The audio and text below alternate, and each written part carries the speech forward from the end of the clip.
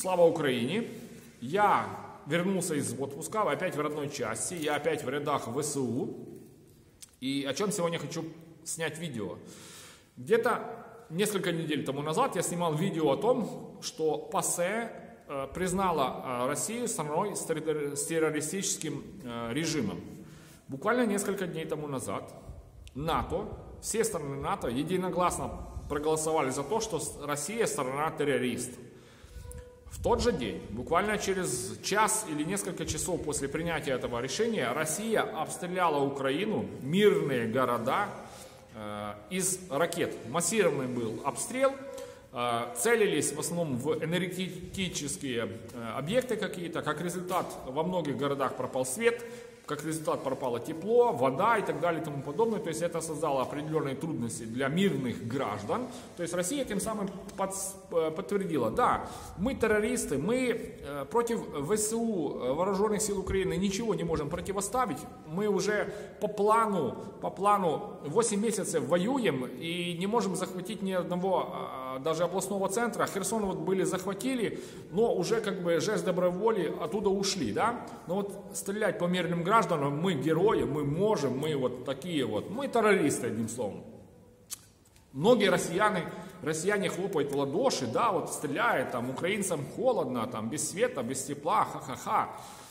Ну, свет, тепло возобновили, это не проблема, да? Но давайте как бы немножко посмотрим шире на это все дело. По Украине уже 3 раза стреляли массированно ракетами, где-то там 70, 80, 100 ракет выстреливают, да? По мнению аналитиков, один обстрел обходится России в 400-700 миллионов долларов. Давайте я возьму цифру 600 миллионов. Я вот сел буквально там за пару минут на листочке написал, вот сейчас вам прочитаю. 600 миллионов один раз обстрелять Украину. Причем из 100 ракет, например, сбивается 80 ракет, 20 попадают в цель.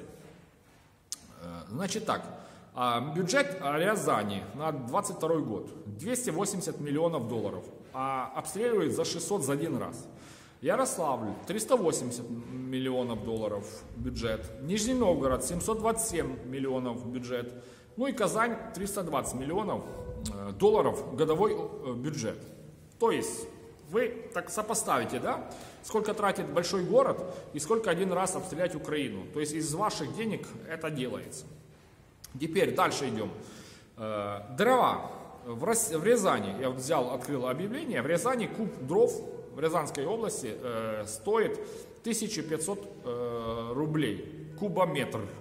Машина где-то это 7 кубометров, да, то есть за 600 миллионов долларов можно купить 3,4 миллиона машин дров. То есть можно будет отопить всем пенсионерам свои печки, всю зиму топить, все будет хорошо, да. Но лучше бросить это дело на Украину, обстрелять мирных граждан, доказать очередной раз миру, что Россия террорист. Верно же?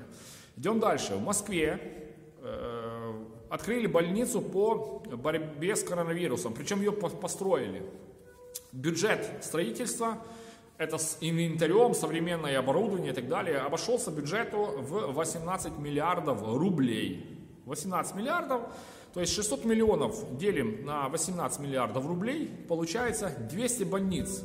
То есть один раз обстреляли Украину, но вместо этого могли по всей стране построить 200 больниц, современных по борьбе с коронавирусом. Но это может быть не коронавирус, просто больница. Может быть какой-то онкоцентр по борьбе с раком. Разве у вас не болеют люди раком, другими какими-то онкологическими заболеваниями? Нет.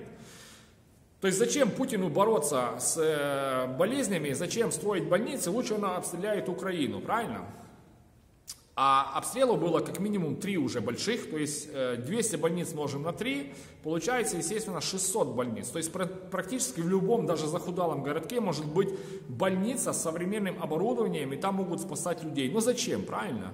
Я вот за месяцы нахождения в вооруженных силах Украины побывал во многих сельских школах, например, Черкасской области, да, и во всех школах теплые туалеты, во всех школах центральное отопление, то есть стоит отдельно помещение рядом со школой, там большой котел, там или газом, или палетами, или твердым топливом отапливается школа, специальный котел, дорогой, и в школах некоторых просто жара, потому что тепло, и всюду теплые туалеты. У вас всех в школах сельских теплые туалеты, или ходят дети на улицу. Вы все, многие же живут в России в бараках, которые аварийные, которых сталактиты из дерьма, правильно? Вас же там хотят расселить и не расселяют, потому что 600 миллионов обстреливается за один раз Украина, правильно? А зачем вам строить жилье, вас расселять, если лучше можно пыльнуть и разрушить жилье в Украине? То есть вы хлопаете, как дурачки, в ладоши, мы воюем с Украиной, мы обстреливаем мирные города, они без света, но сами тоже вы живете в нищете, бедные, несчастные. Вы вообще рабы, честного слова, я удивляюсь вас. Многие мне пишут в комментариях, а что я сделаю, как бы я боюсь выходить, потому что меня посадят и так дальше. Ну рабы, понимаете, ваш Путлер уже правит 20 лет, ничего не сделал, обстреливает Украину по 600 миллионов за раз и не строит вам больниц. Вы зайдите в вашу районную больницу, посмотрите, в каком она состоянии. Она могла быть в идеальном, с новым оборудованием и вообще новая, построенная с нуля.